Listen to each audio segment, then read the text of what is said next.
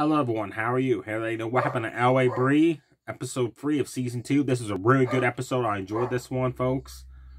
Here's a recap of what happened for all you Brea fans out there.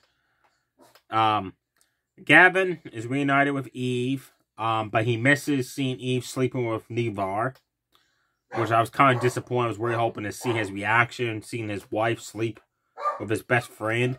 And she's been sleeping with him for years now, behind his back and that, when the marriage was in trouble. And that, but no, it didn't happen. Nevar and Eve are shocked Gavin's there. Eve asks, where's Liz? Gavin says she's back at with the other survivors, back at the camp. She's fine.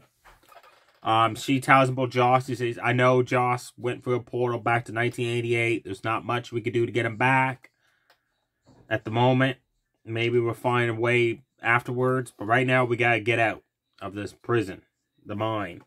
So Eve and Nevar have a plan with 12 of the prisoners held hostage of our fellow survivors from previous sinkholes that fell down into the bottom of the earth and now stuck in the past. They're gonna attack the guards. That's the plan. Gavin tells them about the map he has.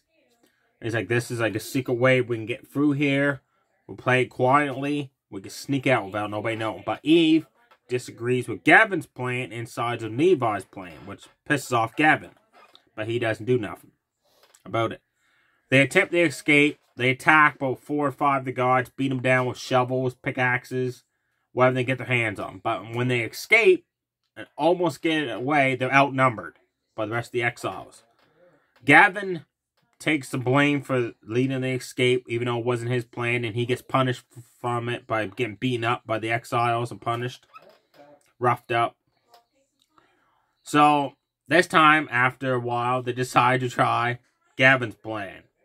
Nevar knocks out the guard that's standing watch over them, and they use the map, and they're getting ready to escape. And Nevar wants to go back and free the other people being held prisoner. But Gavin's like, we'll come back for them later. We're lucky we got out.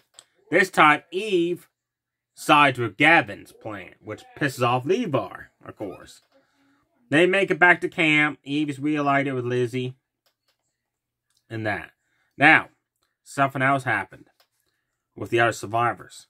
Pabla and her tribe show up to take Salias hostage back to the camp for questioning. But they're pissed off that he's not there. He got away, basically. So Ty tries to reason with her, saying, we'll find him, we'll bring him back. She said, no, a deal was a deal. And part of that deal was we'll give you almost all our food to help you survive. So as per punishment, they take all the food back, what they have. They just leave them scraps. So Sam and Ty don't want to lead a team to go back to the other people's tribes headquarters and take the food back, while Lucas and Veronica want to do it, steal the food back, and suddenly Scott, which by the way, he's lying about everything. He's lying that he was separated with Albridge, he never seen the tower, he don't know what happened to it, all this crap. But Lucas is smart. He knows Scott is acting differently than he has before. So, Scott is the one that comes up with his brain idea, by the way, to steal the food back. So, Scott tricks Lucas. For some reason, Scott only wanted Lucas to go with him to steal the food back. But Veronica came along, which kind of upset Scott's whatever his plan was. They sneak into the camp. They almost get caught by a guard, but he just happens to not see them. He turns the other way. Scott fakes a leg injury, saying he can't go on no further, leave him behind. So Lucas and Veronica sneak into the camp, start stealing food, put them in like duffel bags and stuff.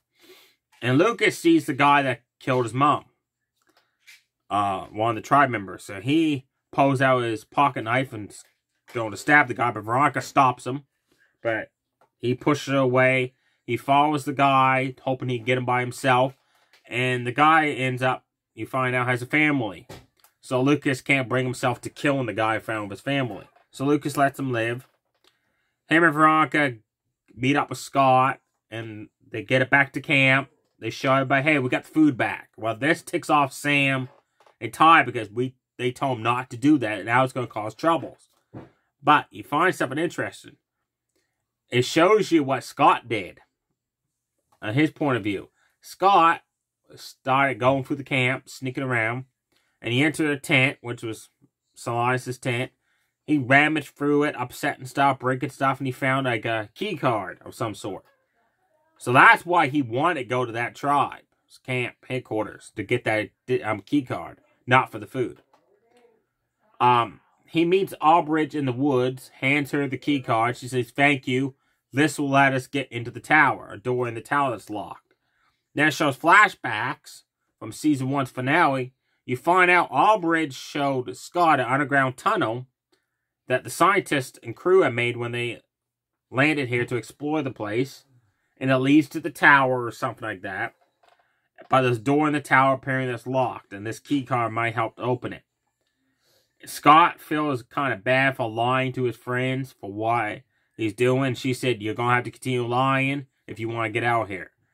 But then she also dangles the other carrot over his head. That his good friend Riley and Josh, his good friends, she knows a way to get them back. From 1988 to the present. Which is that timeline of theirs. So I'm curious how she knows what to do. I am hoping Scott gets caught red-handed lying to the group. And I'm working on Albridge. Next week's episode, it shows the tribe. Shows back up, knowing that these people have stolen the food back.